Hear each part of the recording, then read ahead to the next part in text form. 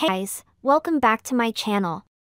Today, we're taking a peek inside the one and only Kim Kardashian's office. Now, Kim's known for many things: her fashion sense, her business empire, and, of course, her reality TV show.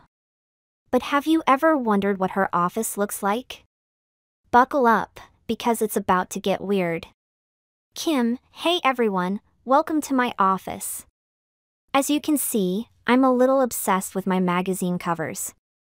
It's like a walk down memory lane of all the amazing things I've done. Okay, magazine wall, check. But that's just the tip of the iceberg. Let's see what else Kim's got hiding in here. Kim Kardashian is a girl who truly has it all. Hopping on the of course TikTok trend on Wednesday, the reality star gave fans a tour of her over-the-top SKKN office, which featured everything from a TV wall playing her beauty campaigns on loop to a silver sculpture of her brain.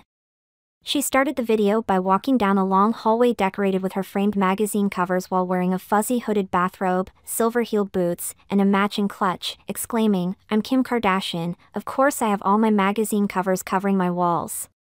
The next shot showed Kim in her glam room with a mannequin made from her custom measurements, while another clip of footage gave a glimpse at her beauty product shrine in a room with both a tanning bed and a red light therapy bed.